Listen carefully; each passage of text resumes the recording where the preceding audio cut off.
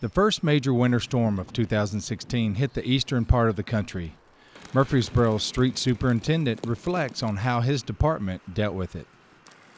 Once Friday's snowstorm came, it came quick. We noticed that, that rain changing over the snow just happened in just a few minutes. The city currently is only able to put salt down.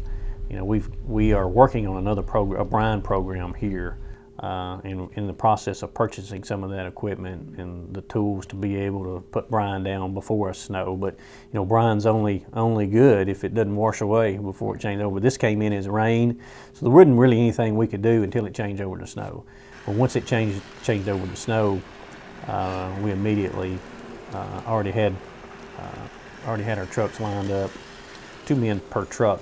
6 trucks is what we run. They all have 6 routes, and they immediately went to work, started placing salt down and salting their entire route. Well, they would work 12 hours, so they worked from 7 in the morning until 7 that evening. And then the other 12 came in and worked another 12-hour cycle, doing the same thing.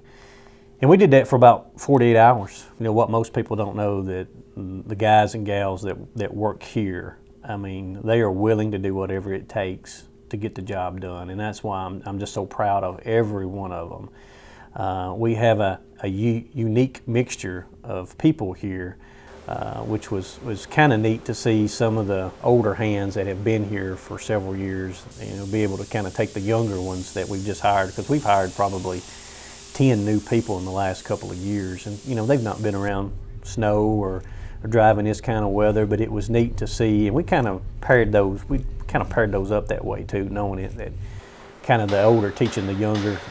We've got also a mixture of vehicles. We've got a couple of new vehicles, and we've got several old vehicles. Well, some of the older vehicles, when you run them 48 hours straight, it's stressful on a vehicle. And we've had a few breakdowns, but with the help of fleet service and the talent that our employees have here, we was able to keep them going and keep them on the road.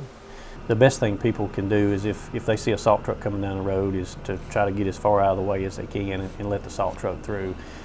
We were able to get out ahead of the storm and do as much as we could in preparing for the coming of it, but residents did great, and if they could stay home, we do appreciate it. If they see a truck coming, if they could move over, that would be perfect.